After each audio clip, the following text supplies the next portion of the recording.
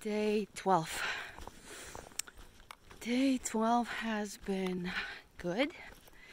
It was my first exposure to real food since Sunday before I started the trail.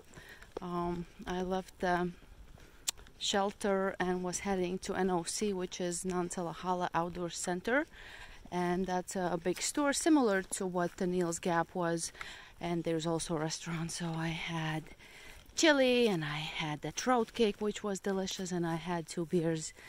And the hiking has gotten a little bit harder now. I'm still 4 miles away and it's 5:45, and the elevation is pretty steep, so I have to be moving rather quick to make it to next shelter, and I really hope that I can. I had a major breakdown in my supply chain, so I had planned to receive a box at NOC today, and it's been solved since then. But long story short, I had to rely on general store there, and there was only like bars and different kind of bars and junk snacks and stuff like that.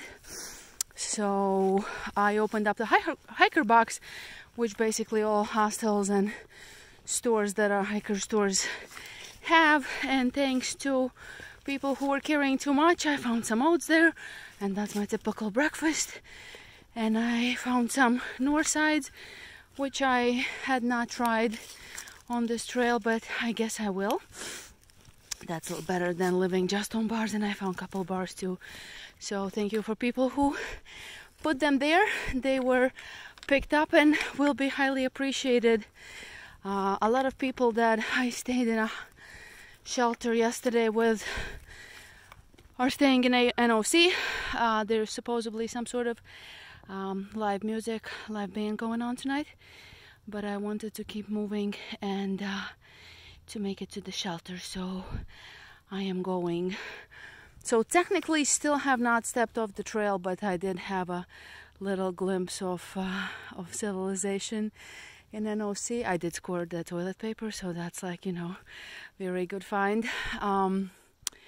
Overall, yeah, I'm feeling good. I'm doing good. My feet hurt pretty much every night, but then I rest them, and then the next day again is good. Yeah.